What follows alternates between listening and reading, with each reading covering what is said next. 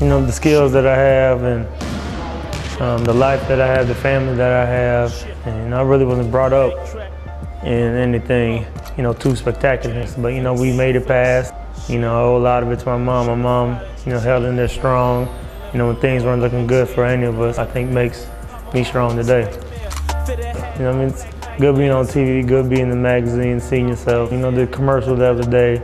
So, you know, I mean, it's fun. You know, I'd rather be a regular person. I'd rather go, you know, mingle with people and, you know, just like I'm a regular person. You know, he plays sports and he hates losing, no matter what it's at. And I see that in him.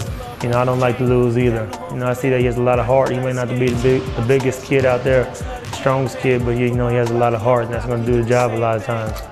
I'm going to try to stay, you know, basketball as long as I can, you know, and you know, maybe when I'm done playing basketball, maybe get into movies or, you know, something like that. You know, I just want to keep going. I just don't want to, when I'm done playing basketball, disappear off the face of the earth. So, you know, I want to keep going. Feels good, you know. I mean, my family lives good. You know, my brothers, my mom, house, we're living good. We're living a lot better than we were before. So, you know, I thank God every day, you know, that He chose me for this. There's nothing better than this.